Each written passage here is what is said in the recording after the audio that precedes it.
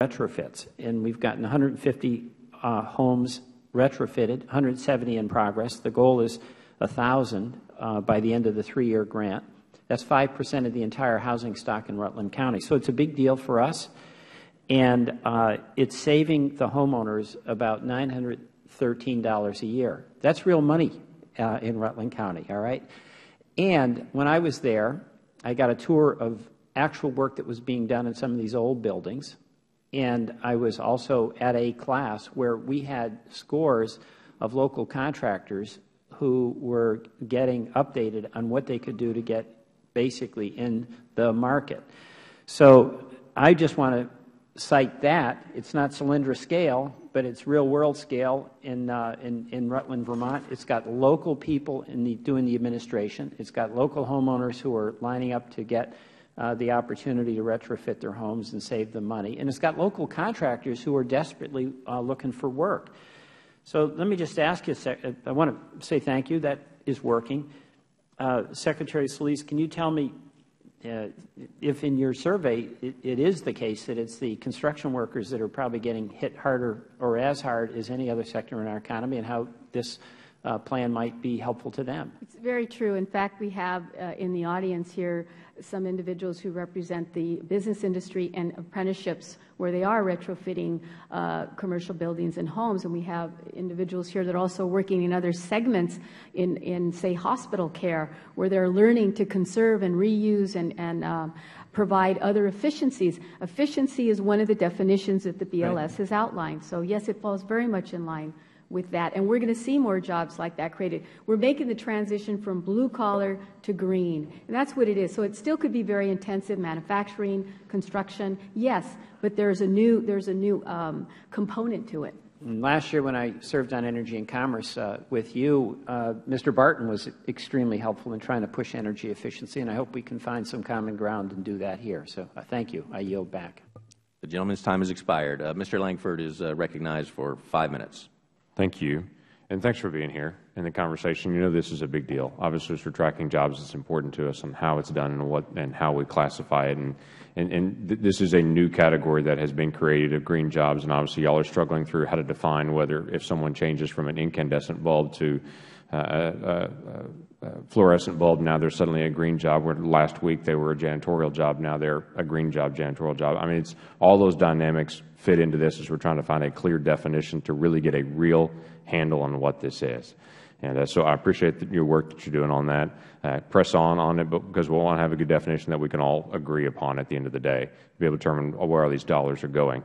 Mr. Pullman, let me ask you as well about clean energy. How are you defining, is there a list that is working from the Department of Energy? These are clean energy sources? No, we don't do it that way, Congressman. We are trying to build the future. We're trying to build out, as your colleague was saying, all of our energy resources, absolutely including those that have no and low carbon, and everything from nuclear and hydro through the renewables. And, okay, so I'm assuming solar is a clean energy, wind is a clean energy, yes. hydroelectric clean energy, biofuels. Would geothermal be considered a clean energy source? Yes. Natural gas use? It is better than coal because, of course, it only has half of the greenhouse gas emissions. So that is a significant improvement in terms of the greenhouse gas emissions. Based on where we are with research and the progress we're making, in the next 20 years, could we be at a spot 20 years from now on our current trend and where things are moving to have 80% of America's energy be produced by clean sources? Electricity. We believe the President has called for this. By 2035, we can have 80% of our electricity from clean sources. Yes. And where would you define clean sources? Is that natural gas power plants, solar, wind? Well, where is that coming from? Obviously, anything that has zero carbon emissions, that counts completely. And then, for example, if something has half the greenhouse gas emissions of coal, as natural gas does, as a matter of logic, I would impute that much credit to it. And that's the challenge, is that obviously he's called for that in the State of the Union address. The challenge then is, how do we define what energy sources are in, what is out on that one? So at this point, has it been defined? This is the clean energy source, so that this is going to be included in that 80% target? I think when we contemplate getting to the 80%, it would give that kind of credit to natural gas, as well as, of course, the carbon-free sources would be counted as well. What about solar? What percentage do you think of electricity will be produced by solar 20 years from now? It depends. We have the Sunshot Initiative. We're trying to drive down costs, so the levelized cost of electricity from solar is the same. We think it's growing. We have 887 megawatts that went in last year. That was double the year before, 435. So it's going up.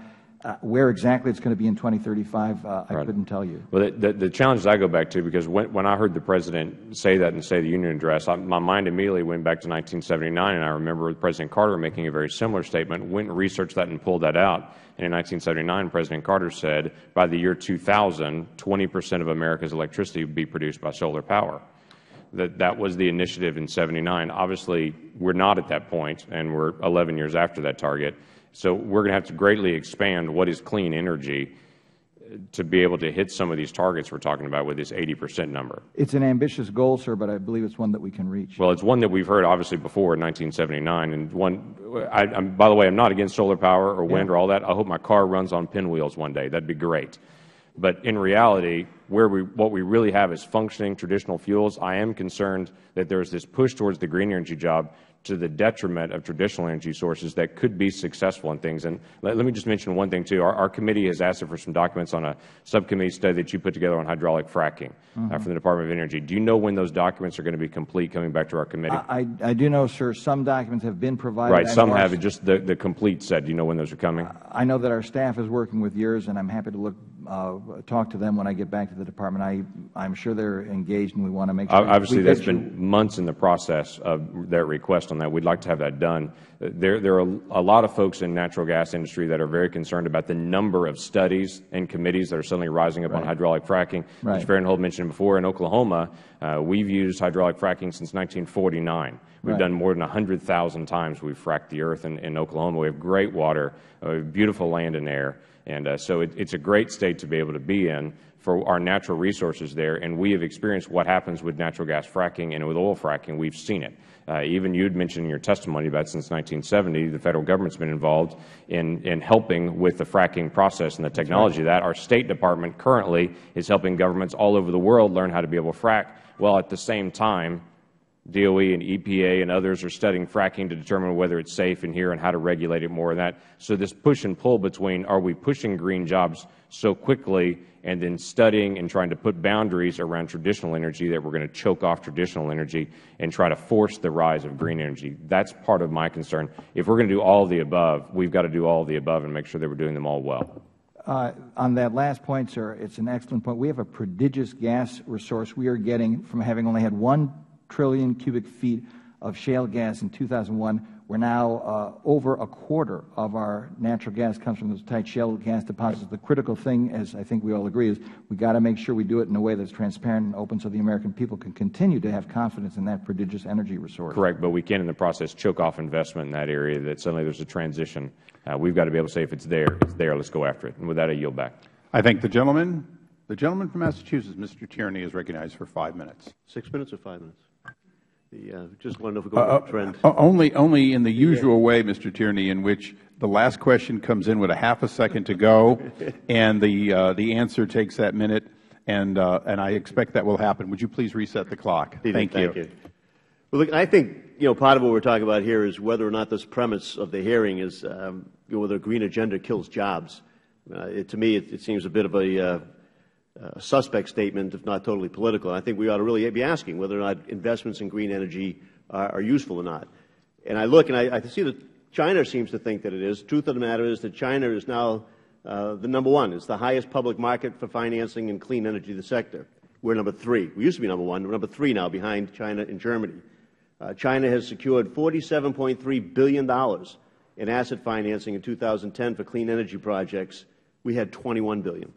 60% of all clean energy technology IPOs in the world in 2010 were from Chinese companies. China has created 16 national energy research and development centers intended specifically to drive innovation in the clean energy sector. By the end of 2011, national Chinese research and development expenditures are expected to rise 11% over levels earlier this year. And there's been a 600% increase in the number of college graduates in science fields in China between 1995 and 2005. So the truth of the matter is that China certainly thinks of creating jobs and moving forward by investing in green technologies. As Mr. Quigley stated, the Economic Council of the President, Jeffrey Inmalt, Norman Augustine, Bill Gates, and others all down the line, they think it's an investment, that there should be some public support for what the private industry is doing. They asked for $16 billion in general clean technology investment and asked for a specific $1 billion for the Energy Advanced Research Program initiative on that. So there's a lot of people and a host of people that really believe that this is an investment worth making to support what the private industry would do on that. And I think it's a shame that we're sitting here while China charges ahead, while Germany charges ahead, and we fall further behind. We're still arguing about whether making an investment in clean technologies is killing jobs, something like that. It just doesn't seem right on that. And I think we should investigate what the role of different people have been in supporting this. But, I just take a note in the newspaper this morning. There's a bunch of articles in the press suggesting that 10 Republican members of our committee wrote letters to the Department of Energy praising loan guarantee programs. They were glowing in their terms. They were looking for funds for various projects in their district. So apparently nobody wants to pick winners and losers unless we can pick winners in a specific district on that. Let me read from one of the stories. It's an article that ran last night in Energy Daily. I quote, "In one letter dated October 30, 2009, Representative Dan Burton, our colleague here, is the second-ranking Republican on the committee, and its former chairman, joined 10 Indiana members of Congress to express his support for a loan application submitted by Abound Solar." Are you familiar with Abound Solar, Mr. Pollman? Yes, sir. All right, so according to your website, they got a $400 million loan guarantee under the exact same loan guarantee program as Solyndra. Is that true? The same program, yes, right. sir. And what your website says, the Department of Energy offered Abound Solar Manufacturing, LLC, a $400 million loan guarantee to manufacture state-of-the-art thin-film solar panels. The project includes 2 facilities, one in Longmont, Colorado, and the other in Tipton, Indiana. Is that right? As I recall. So Mr. Issa says that doing things like that is a kind of a backdoor corruption. Do you think that a member sending a letter in support of a constituent company suggesting that they might benefit from a program like this is some sort of corruption? Let me be very clear, Congressman. I don't think it is. We welcome all correspondence from Congress and treat it respectfully. However, when we're looking at these proposed loans, we analyze them purely on the merits. Well, one would hope so. On the one hand, we have those 10 members putting in a letter and suggesting it go to their company in their district, and then the next time they're on Fox News saying the whole green thing is a scam in the first place. So I guess we'll have to go to those members and decide which it is. I noticed that our chairman, Mr. Issa, who talks about this being a job killer and backdoor corruption, himself wrote a letter to the Secretary of the Department. I just quote from the first part. "I write to express my support of Aptura Motors. An application for a loan under the Department of Energy's 136 Advanced Technology Vehicles Manufacturing Incentive Program, ATV-MIP. And later on there he says that Aptura's project will also promote domestic job creation." So apparently, on the one hand we're having a hearing about whether we're killing jobs, but when it comes to a company in our district, we're suggesting that they're going to promote domestic job creation if we make the right investments. So I'd like to turn this hearing on how do we make smart investments, like the President's Council talks about, and how do we do that? And Secretary Solis, when we make smart investments, if we're going to try to catch up to Germany and China, take advantage of all of our innovation in this country, it would be useful, I would think, to have some people that can actually do those jobs. Is that correct? That's what we're Congressman, that's what we're hearing from the industry right now, that we don't have enough qualified individuals in this new technology. Okay. And so what the Department of Labor is doing basically is not creating the jobs, you're training the people for the jobs that are created. I've said that from the start. Right. And how's your record been on that?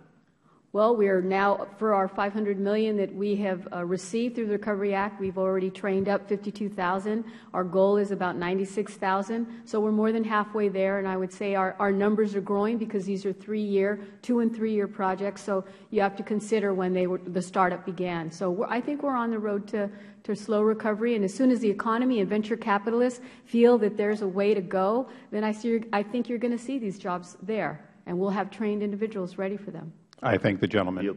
We now go to the gentleman from Tennessee, Mr. Desjardins. Thank you, Mr. Chairman. I was just listening to the conversation here about whether we're... But the gentleman will suspend. I apologize. Okay, the gentleman will wait. Go ahead, please. Okay, just getting back to the subject, I was listening to Mr. Tierney, and we're talking about whether we're killing jobs, or are we creating jobs? Are we making smart investments? You have to forgive me. I come from the private sector, and I'm new, so I have a little bit of difficulty understanding how government jobs are profitable.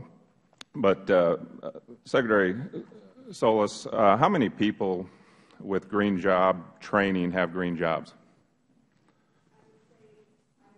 The number of participants that have gone through, what we're talking about here is 52,000 individuals that went through our green job training programs. Not all of them have been placed in jobs yet, but many of them were incumbent workers currently employed and were upgraded, so they got other certificates. Okay, so you may just answer this. What fraction of the graduates of green job training program have since obtained green jobs? The percentage, well, I'll give you a number of individuals that have been placed in jobs. That's about 8,000. 8,000, okay. How are people selected for green job training? Do people opt for green job training instead of normal training, or is this a government decision? It is not a government decision. As I said earlier, these are partnership grants that are based on market-based information. So you have businesses that will work in conjunction with, say, a community college or another individual group, and they will decide where the needs are based on facts and information. We then monitor that. It's a competitive process. We do not pick the winners and losers. These are individuals that compete statewide and in some bases nationally. Okay. You're familiar with the Davis-Bacon Act? Yes, I am. Okay. A key part of President Obama's American Jobs Act is creating jobs to rebuild or repair at least 35,000 schools. Do you think that waiving Davis-Bacon requirements on school construction has any merit? I think that the Davis-Bacon Act was provided many decades ago through a Republican administration, and it was basically to keep wages at a good balanced level so they wouldn't be driven down with outside individuals coming in from, say, other neighboring states or other places. So I do believe that it does provide a good quality of how could I say, salary for individuals in a competitive market. Yes, I do agree. All right. So you're familiar with the George Mason University study that basically concluded that suspension of the Bacon-Davis Act or Davis-Bacon Act would have created about 55,000 additional jobs federally because the way they made their calculations, they were paying on average about 6% higher than market rates. I'm not familiar with the study. I know there have been individuals and different groups that have said that Davis-Bacon may have an impact in raising wages. But I would tell you that what our department does is a wage survey. So we base it on what that sector is providing in the neighboring areas, and we come up with a medium. That's how we base our Davis-Bacon rates. Okay. So do you think green jobs to this point, the money invested, as Mr. Tierney says, are we making smart investments? Are we showing a profit to these government jobs? Are we making money? They're not government jobs, Congressman. I have to remind you that we don't create government jobs. We're actually helping to train individuals who will then be available for private sector jobs. Or if, say, they are working for local government, they may be hired up to work in that particular part that is green. So I am not the actual creator of a job. Okay. We help to train them. I think sometimes we focus so much on the fact that unemployment rates are high and we need to create jobs, but we often spend a heck of a lot of money. We did so with the first stimulus,